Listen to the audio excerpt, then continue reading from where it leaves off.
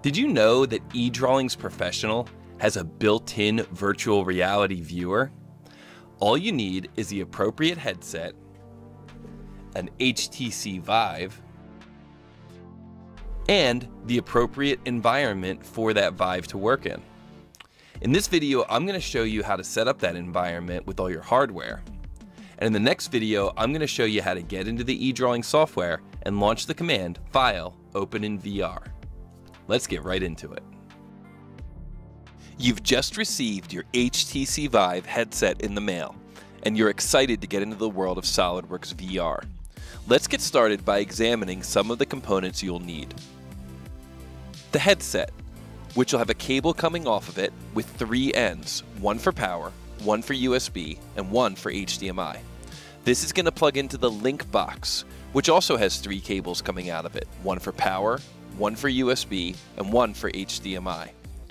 You're also going to have 2 controllers, which need to be charged using standard USB chargers, and you're going to need to have your 2 base stations, which do need to be plugged in during operation. So as you can see from this photo, you're going to need a lot of power. The controllers are going to be charged ahead of time and they're going to operate wirelessly, but the base stations need to be plugged in, the link box needs to be plugged in, your computer needs to be plugged in. If you've got a monitor, that will need to be plugged in as well. You're going to need to make sure you've got a lot of power. So I like to make sure I've got a power strip with enough outlets to support the computer, the monitor, one of the base stations, and the link box. And then I make sure that I've got an extension cord to run across the room to the other base station. Now, as far as the size of the room goes, you're going to want to have a nice cleared area with about 2 to 3 meters on each side, or about 6.5 to 10 feet on each side. When it comes to your 2 base stations, you want to make sure that they are positioned on opposite corners of your room layout. You also want to make sure that they are mounted above head height and that the faces of the base sensors are angled down at about 30 degrees. Now, let's take a look at what's involved with the actual setup of an HTC Vive. We'll start by running power out to our central area, plugging that into a power strip, and then running an extension cord so we can get power to the base station that's going to be a little further away from our computer. Next, we're going to bring out our headset. And no virtual reality setup would be complete without one of these, an official VR headset holder-upper. I like to use one of these just to kind of keep my headset up and out of the way and make sure I don't accidentally knock it off the table and onto the floor. Next, let's bring out the base stations. Here you can see a base station, which has a threaded area on the back and also on the bottom to fit a standard tripod.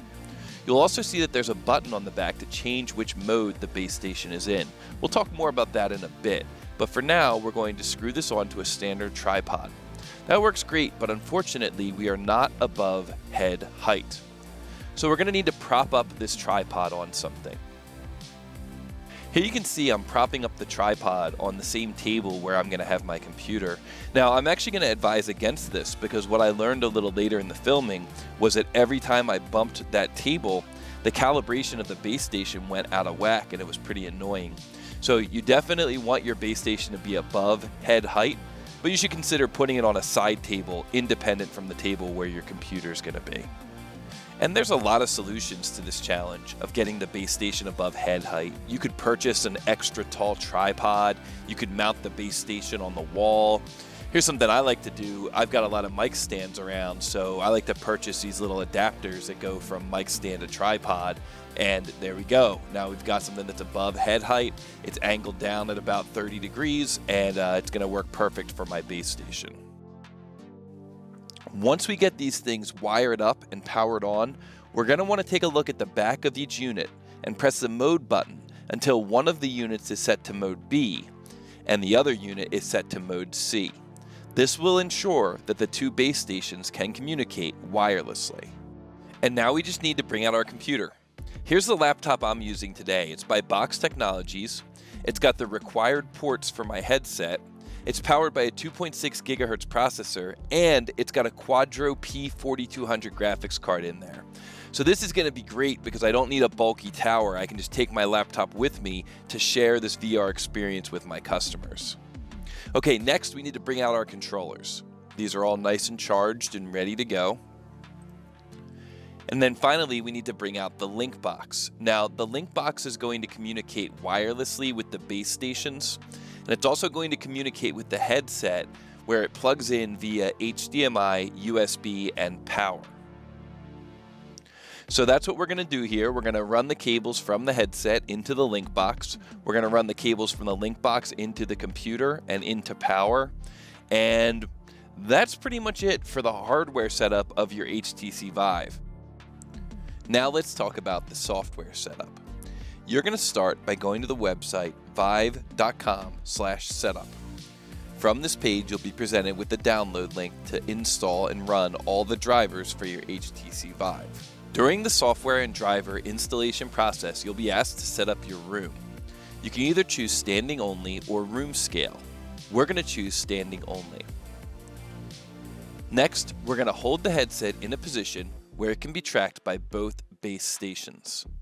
Once it says headset ready, we can choose next.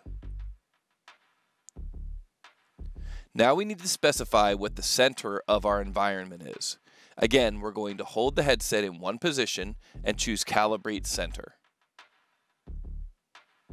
Lastly, we need to indicate what the height from the floor is. So we place our headset on a stationary object like this table, and we measure to the floor, in this case 30 inches. We input that value and choose Calibrate Floor. We choose Next, and we're happy to see that we're finished with the setup. We're now ready to start using our HTC Vive headset. Before we jump into eDrawings VR, I want to do one final test to ensure that the headset and controllers are tracking properly. I'll start by turning on each of the controllers and launching the Steam VR lobby. So at this point you may be wondering, what is Steam VR? And really, what is Steam? Well, to keep it in simple terms, Steam is a digital storefront for video games. It was established back in 2003, and since then has basically become the Amazon of the video game world, both in terms of game selection and in terms of popularity. If you play video games online at all, you've probably heard of Steam. Now, along the way, Steam developed their own client to facilitate the use of extended reality headsets, and this client is known as Steam VR. The Steam VR client gets installed automatically while you're installing the HTC Vive drivers, so you probably already have it on your computer. When you launch the Steam VR client, it helps you to establish connectivity with your hardware and basically just make sure everything is up and running. Now, once we launch Steam VR and we put on our headset, we're going to see that we're in a virtual reality lobby. And what I like to do before going into eDrawings is just make sure everything is tracking properly. I want to make sure that I can teleport around the room without any issues, and I like to pick some of these things up off the shelves. In this video, you can see that everything is tracking properly. Both of my paddles are tracking properly. I'm able to pick things up and manipulate things in the room, so I think we're pretty much good to go here. So I hope that helps to clear up the steps involved in setting up an HTC Vive. It's pretty straightforward. Now, we get to jump into the eDrawings Professional software and go to the command File, Open in VR. We'll talk all about that in the next video, so be sure to come back. Bye-bye.